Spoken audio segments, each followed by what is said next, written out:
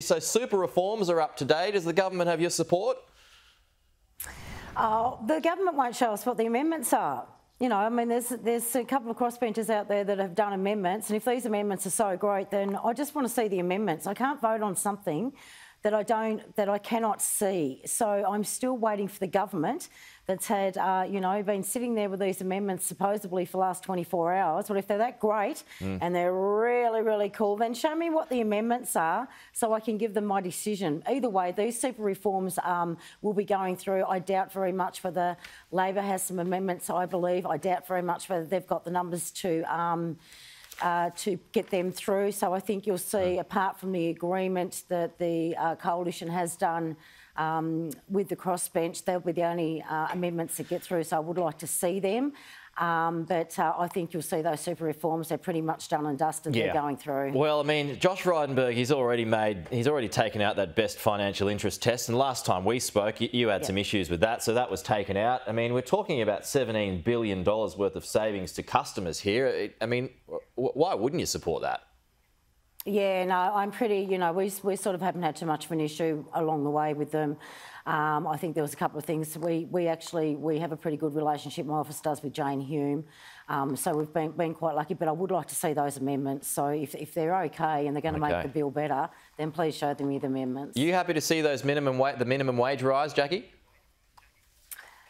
Yes, I certainly am. That's why we have an independent umpire. I think it's a great thing. I believe that they're going to hold some of those wage rises off until September, because there has been businesses out there doing it tough because of COVID, and I think that's a great adjustment. I think that's wonderful. But I like having the independent umpire here, because otherwise you'd have the Labor Party basically giving them extra $50 a day, and then you'd have the Liberals giving them peanuts. So.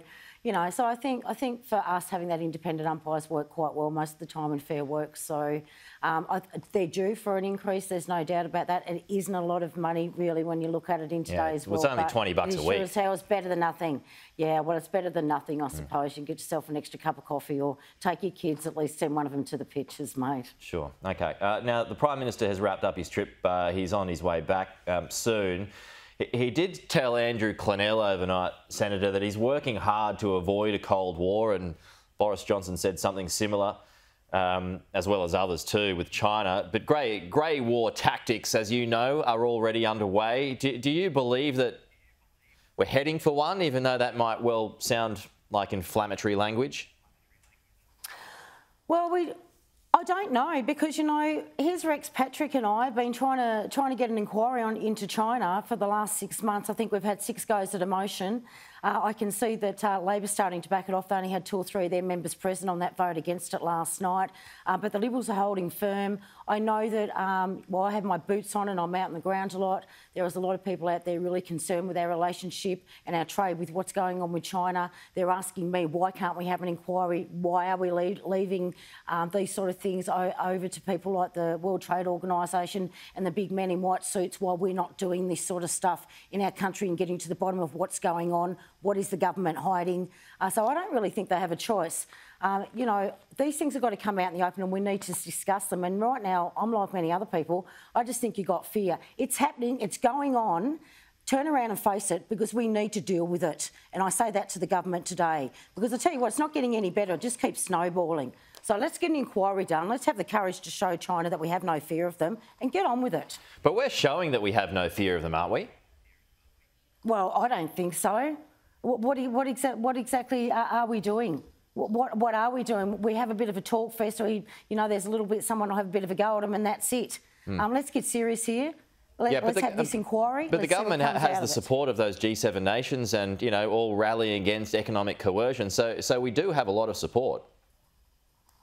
Yeah, sure, we have the support, but I want to know, if we've got so much support, why aren't we having an inquiry and letting the Australian people become involved in here and seeing what comes out of these inquiries? There's 26 million people here that would like to know exactly what is going on, instead of seeing bits and pieces and someone popping out once or twice and saying, well, we've got a problem with them. Senator Jacqui Lambie, let's see what sort of problems we have with them. Well, good to chat as always. We'll talk to you soon. Thank you very much.